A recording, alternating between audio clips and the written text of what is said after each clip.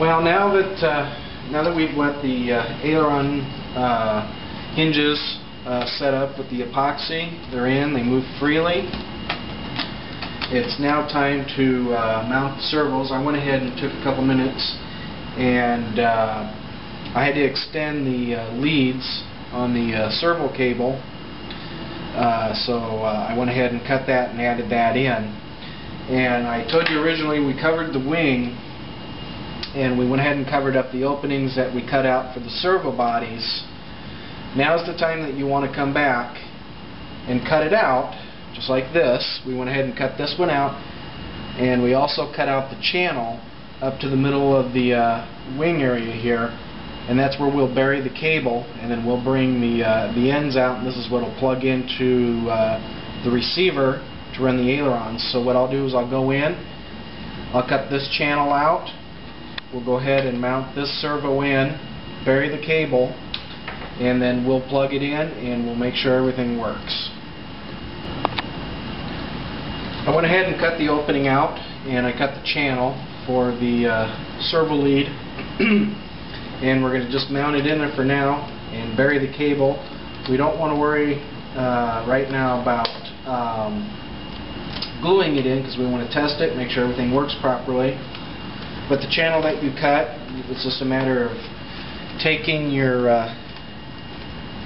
lead, pushing it down in that groove, and if you buy servos, you know, try and get the longer.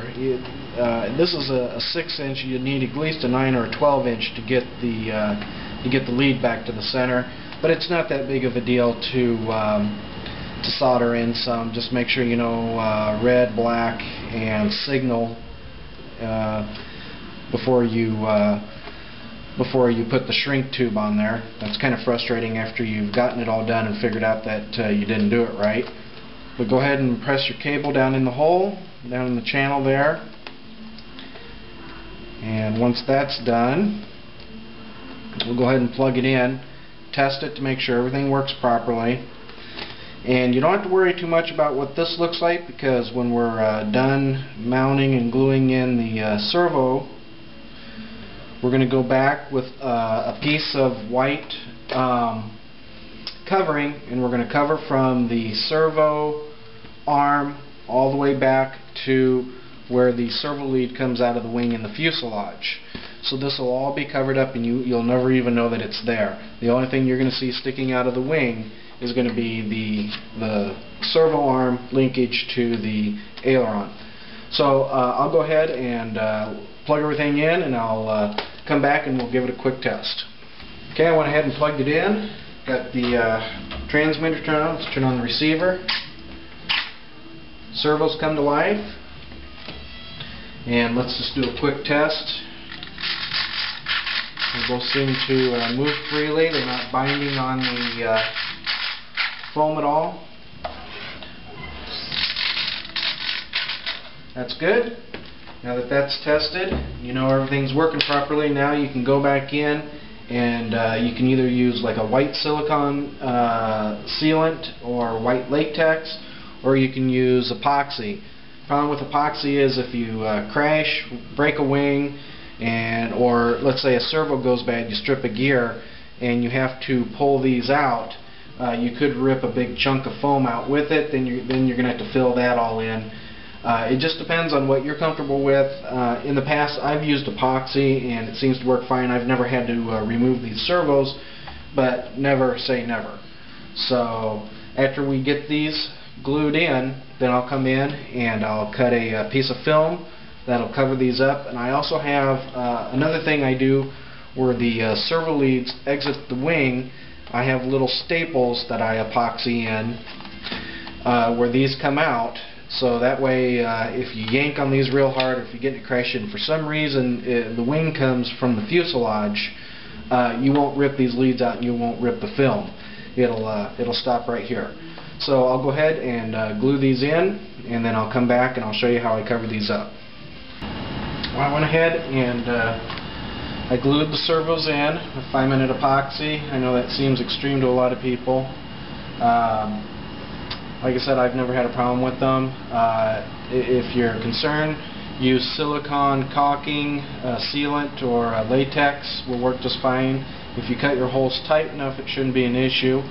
I like using epoxy because your ailerons take a lot of abuse, not in the air, but as in transport. They get banged around real easily, and I think the latex caulking could pull away from the material, and I'd hate to lose a plane in flight because of that.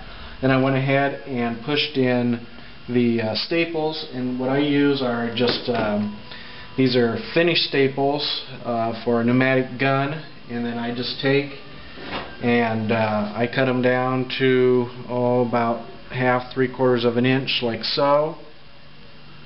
And then I take and coat them in epoxy and push them into the foam, and that will lock your leads in place, so those won't go anywhere.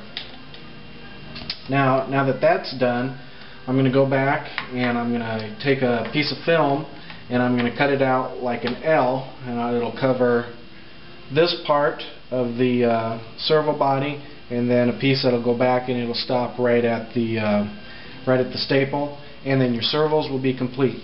Next thing we'll do is we'll measure from the servo arm down to the aileron and mark to put our horns in, and then we'll build the linkage to